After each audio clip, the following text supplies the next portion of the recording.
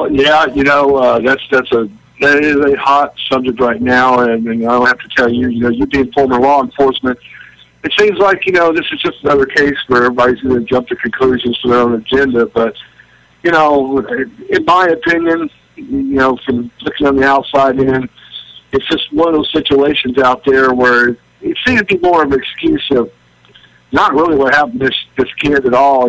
It's more like, we got an excuse to go loot and everything else. And, of course, if the storekeepers should happen to come out there and start defending themselves, they're going to be the bad guys, just like the law enforcement's automatically the bad guy, But you know as well as I do, in these kind of situations, none of us are going to know anything until all the investigations are done, until all the preliminaries been done, till the internal affairs, everybody does that, and then we'll find the facts. And media being what it is, it's like they want to put everything out there, and it's just a huge mess out there.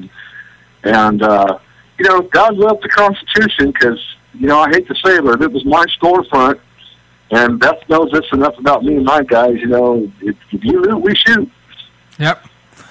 Well, that's what I was saying. If I've sunk my whole life into this store, and it's my store, it's how I make a living for my family.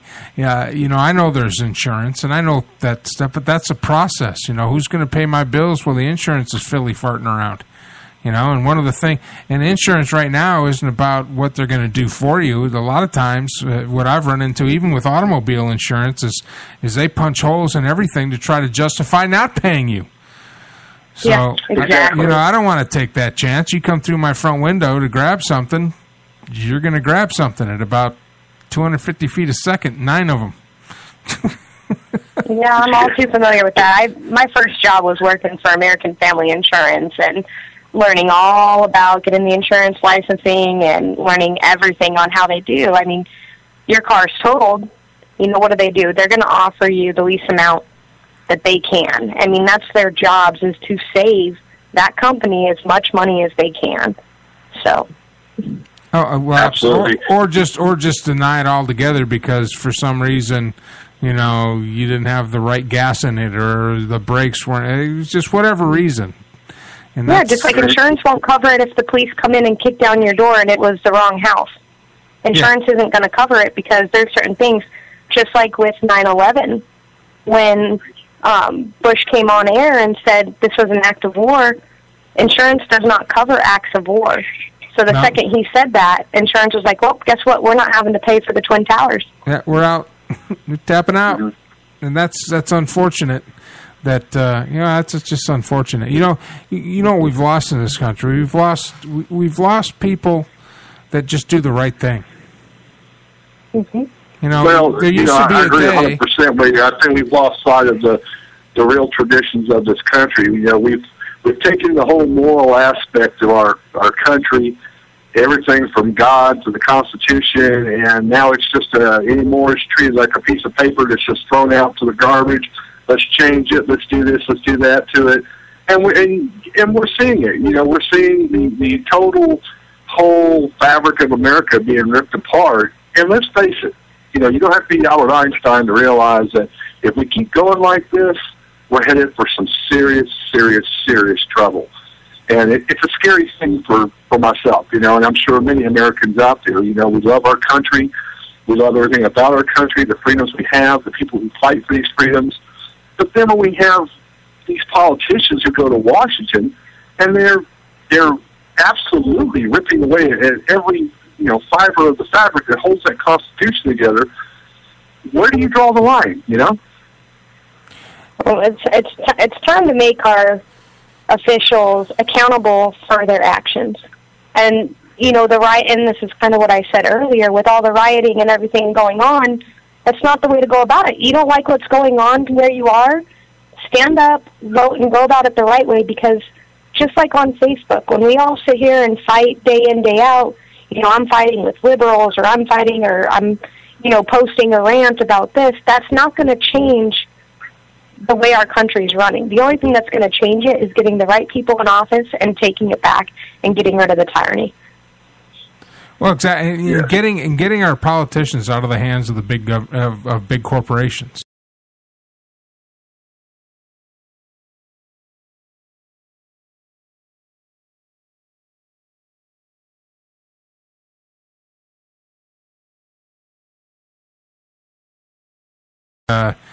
participating for some reason. I keep inviting them; they don't want to come on.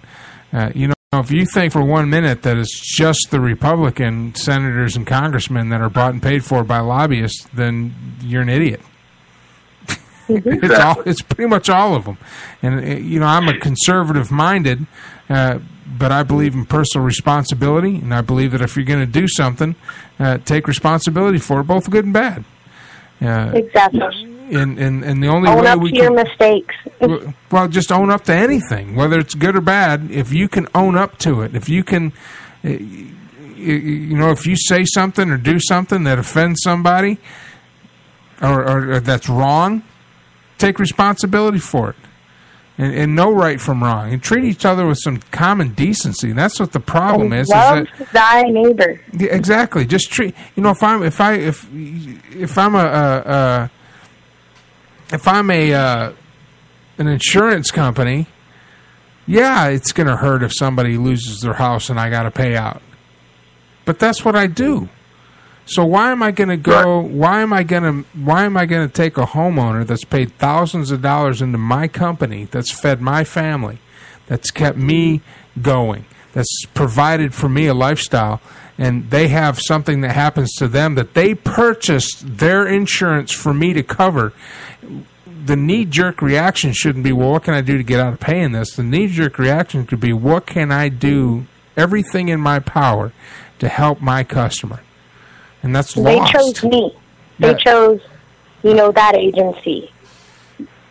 We're not required. You're required to carry insurance, but you're not required to choose, either Allstate, American Family, Geico. You don't have to be required to go to a certain place. I mean, you have a choice of where you want to do business. And there's good companies, there's bad companies out there. But you're right. I mean, there's no reason that as a nation, we've come to of how to get out of things versus how can I fix this the right way. Or how can I screw somebody over? How can I get ahead? I mean, I worked with a plumber for a while, and he's one of the best people I ever worked for, and he is a very successful plumber. And somebody asked him, how are you so successful? I'm out here busting my butt and I can't get ahead. How are you so successful? And the guy said, well, I don't know. I just, I don't know why. And I knew the answer. I mean, I saw, we got called. It was an emergency call. And the guy's toilet got stopped up. So we showed up and I was helping him. So I'm his plumber's assistant. And he came in and he looked at the toilet and he says, yeah, go get me this and this. It was a wet dry vac and one of our rags. And I'm like, well, okay, so we went we dipped it in the toilet, got the rag wet, made a seal around the wet dry vac, turned it on backwards, and sucked a hand towel out of the toilet. Took them all 3 minutes, as long as it took him. And he was talking to the guy, and what do you do for a living? Yeah, what do you do this? This and that. And got done, and the guy's like, well, man, that was it? And he says, yeah, that's it. And he says, well, man, how much do I owe you? And the guy says, don't worry about it. It only took me 3 minutes. I'm not going to charge you for this. I tell you what, here's my card. If you ever have any real problems, or if any of your friends have any real problems, call me. And what do you think that guy's going to do now? Call you. He's going to make sure everybody in the world knows about this plumber who didn't show up and jack him for $80 for doing 3 minutes of work. Exactly. That's what we call customer service. I know people have forgotten about that a lot. But, it's just like in our business, we have a lot of customers come in, and we do the same thing, Mike. We have the little old guy that comes in there and has his gun sitting in the closet for the last 50 years. It's not functioning right. I'll take it back to the bench, or one of my guys will take it to the bench. And most of the time, it's just lamp needs to be oiled, something like that. It takes us 5 minutes, get back to them. They want to pay us. We tell them, no, take our cards. When you have something seriously happen, come see us. Well, that's how you build your business. That's just good, old-fashioned, all-American customer service. And that's something that we really need again in this country. If we had more of that, we'd be a lot better off as a country. And we'd have a lot better people out there doing the kind of work. But unfortunately, and you hit the nail on the head, they want the customer base. They want the almighty dollar. And our politicians have gotten to the same point. They want the vote, but they still want that almighty dollar at the end. They want all the perks. And, you know, we don't get into too many politics at the store, but we do it from time to time. And one of the things that I've always said, and I really truly feel this way, is, you know, you might have a young politician who finally gets up there to Washington, and he gets up there and he has in his heart the right thing to do for his people, no matter what side's on him, for whatever he believes in. He thinks he's going to go through that, and he's going to fight. But then when he gets up there, you have the older guys, the ones that are sitting there, these career politicians, they walk up to him, they put their arm around, they walk down the hall and say, now, son, this is how we do things up here. And that's how it seems to be the trend up there now. They sit there forever, they stay there for life. And it's just, when it gets right down to it, it's exactly what they're doing. It's their agenda, not the true American agenda, what's best for the American public, what's best for the average American. And I think that if we could get our politicians to get more spine on that and care a little bit more and do more of that, we'd be a lot better off, because I'm sure you guys feel as well as I do, and I have my customers come in. These people are really scared. They are really scared for what's going on in the country. We have probably sold more guns in the last 3 years than I have seen in years total. And, you know, Mike, I'm sure you know, I've seen sales reports and could probably agree with that. Well, I'll tell you what, we got to take a quick break before we get into the last segment of the show. Do you guys want to stick around for about 5 more minutes? I'm here. Sure. All right, let's run some commercials, and then we'll be back and on the air right now with Beth and Kip, and we'll be right back after these messages.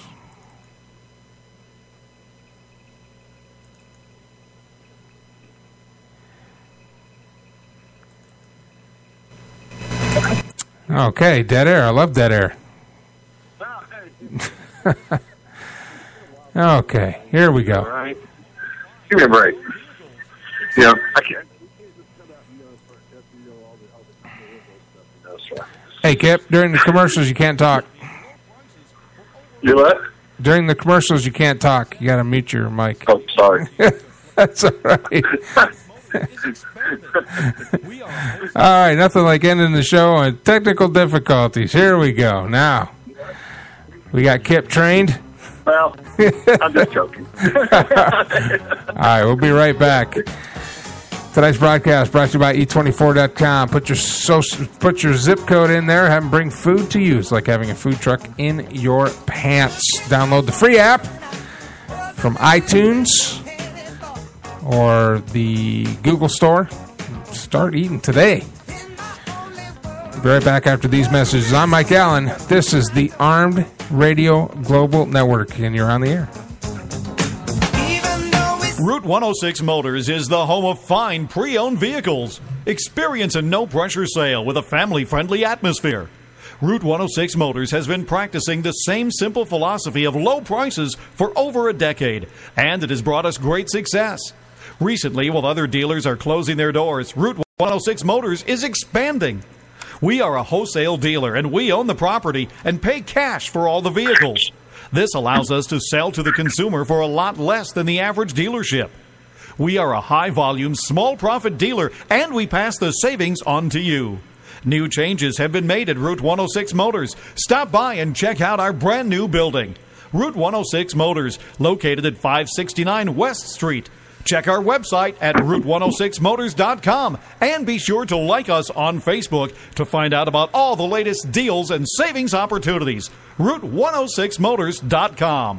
Arriva da Firenze, Italia, Nesti Dante, il sapone realizzato a mano, ispirato al bel paesaggio fiorentino e agli incantevoli profumi delle colline toscane. Splendidamente confezionato a mano in un'elegante carta fiorentina di ispirazione rinascimentale. Prodotto rispettando l'antica arte italiana della saponeria, grazie al metodo Coltron. Nesti Dante rimane una delle poche compagnie nel mondo che continua a tramandare il metodo tradizionale di saponificazione. Tecnica, creatività e ricerca si incontrano con la nobile antica arte italiana della saponeria. Sapone artigianale, di fama internazionale, sapone di lusso. Per maggiori informazioni visita il sito www